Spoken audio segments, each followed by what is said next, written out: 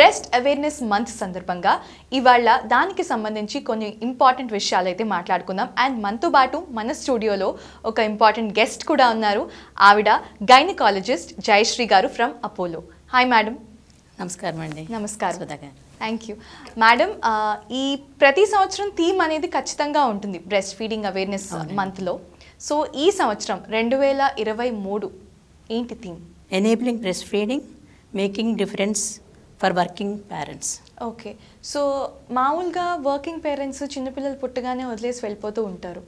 అసలు వాళ్ళకి తల్లిపాలు అనేవి ఎంత ఇంపార్టెంట్ అంటారు? చాలా ఇంపార్టెంట్ అండి. అందుకని ఈ మధ్యలో మెటర్నిటీ లీవ్ అని ఇస్తున్నారండి. ఆ టైంలో పిల్లలని పాలించి పెంచడానికి కూడా గవర్నమెంట్ మనకి అవకాశం ఇస్తుంది. So maternity leave 4 to 6 months వరకు ఉంటుంది.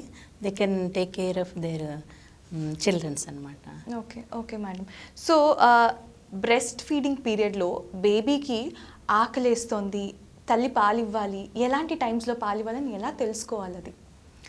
అంటే పుట్టిన తర్వాత వెంటనే వితిన్ 1 hour లోపల we have to start the breast feeding.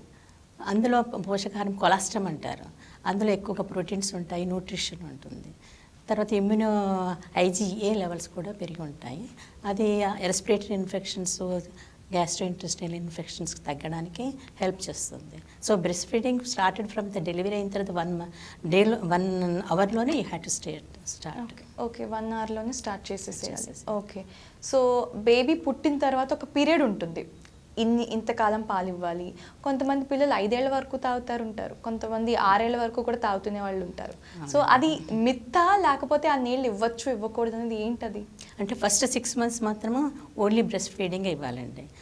6 months తర్వాత you can add solid, semi solid foods అనమాట. సో నెమ్మదిగా అలవాటు చేసుకుంటూ వెళ్తుంటే 1 year 1.5 year కన్నా solid foods they will take అనమాట.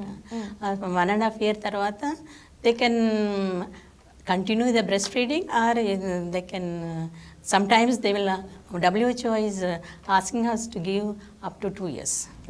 ఓకే, 2 years వరకు ఇవ్వచ్చు. రోజుకి ఎన్నిసార్లు ఎప్పుడెప్పుడు బ్రెస్ట్ ఫీడింగ్ అనేది ఇవ్వాల్సి ఉంటుంది బేబీకి? రోజుకి పుట్టిన వెంటనే అవుతేనేమో 3-4 days వరకు 2 to 4 hours ఇవ్వాలి. అంటే 8 to 12 times per day వస్తుంది. సో డే అండ్ నైట్ ఇవ్వాల్సి వస్తుంది. తర్వాత కొంతకాలము 6 weeks అయిపోయిన తర్వాత ఆ డ్యూరేషన్ అన్నది 3 to 4 hours అవుతుంది. Per hour 3 to 4 hours hourly we have to give the breast feeding baby. 6 months తర్వాత 2 to 3 times we added the ఫుడ్స్ను. So 6 hours సరిపడా ఇవ్వచ్చు, 5 to 6 hours. మామూలుగా బేబీకి బ్రెస్ట్ ఫీడింగ్ అనేది ఎన్ని ఏళ్ల వరకు ఇవ్వచ్చు అంటారు? మామూలుగా అవుతేనేమో బ్రెస్ట్ ఫీడింగ్ 6 months కంపల్సరీ ఇవ్వాలండి. తర్వాత 6 months తర్వాత యాడెడ్ ఫుడ్స్ వస్తుంటాయి, సప్లిమెంటరీ వస్తుంటుంది కాబట్టి ఫ్రీక్వెన్సీ కొద్దిగా తగ్గించవచ్చు.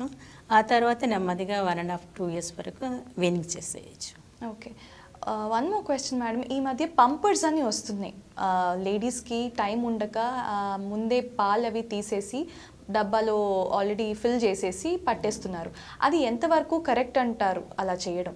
Working ఉమెన్స్కి they have to do that same thing, self expression are pumping, because they had to go to morning 9:30 to 10 o'clock. They will feed in the morning and after they won't come back up to 4 to 5 o'clock.